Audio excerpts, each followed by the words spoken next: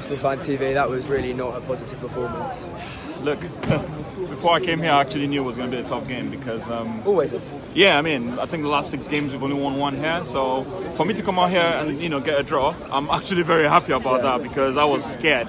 They had some chances they missed, and you know, thank God about that. And got so good that Czech was able to make himself big and all that. So I'm really, really glad we were able to get a draw. And the most important thing is we didn't lose a game after the Manchester United game. So yeah, that makes me very happy. Adding to that, I thought a lot of our problems came from Alexis Sanchez delivering the ball away from his just lack of physicality, and same with our defence. I thought today was just reminding me too much United. I felt scared with everyone charging at them. Well, the thing about Alexis, he's been doing this for quite some time.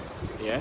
Everyone always has a go at me when I say that, but I personally... Yeah, he's been doing this for quite some time. He blatantly doesn't want to be. But the thing is, yeah, I believe you cannot just blame Alexis for everything. You know what I mean? Agree. In this particular situation, I think Southampton is a very, very, very tough team to play. And today, they really showed how tough they are. And to be honest, the record says it. It's a very difficult place for us to come. So for me to come out with a draw, like I said before, I'm happy about that. And I hope we get a win in West Ham. Hopefully.